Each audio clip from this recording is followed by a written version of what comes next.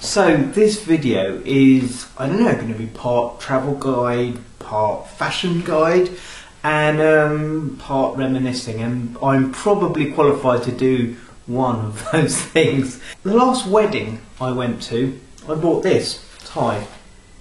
Very nice, and have a look at the label there. It says, well, you can read it. You probably can read it. The label says made in Croatia, homeland of cravats. Yes, from Croatia, bought it in Dubrovnik. And I was back in Croatia at the weekend. Not in Dubrovnik, I was in Split.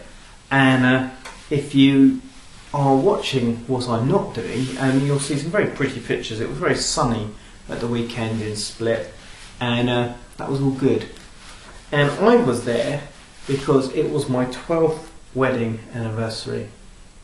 Look at that, 12th wedding anniversary. And on my wedding, I wore a cravat, not a tie. Sadly, I don't have it with me. If I had it with me, I would show it to you, but I don't. It would clash horribly with this shirt because it was orange, drawn silk, handmade cravat that someone made for me. And I'm not going to do the top button up because it feels a little bit restrictive, you know. There we go. So here I am, shirt and tie. I don't know if I've ever sat down to make a video in a shirt and tie. Anyway, why was I kind of putting all these things together? Well, I guess I was tenuously trying to find a link between ties and tying the knot, and this being a tie I bought for the last wedding I went to, it being my 12th wedding anniversary, and all of this together. And then I was thinking, but on my 12th wedding anniversary, my wife and I agreed that we should go to Split.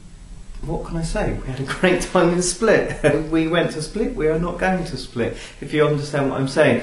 I wondered, I suppose it got me thinking, anyone else been to somewhere that was equally badly named for the occasion? If you have, I'd love to know.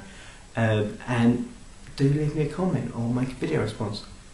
Thanks for watching.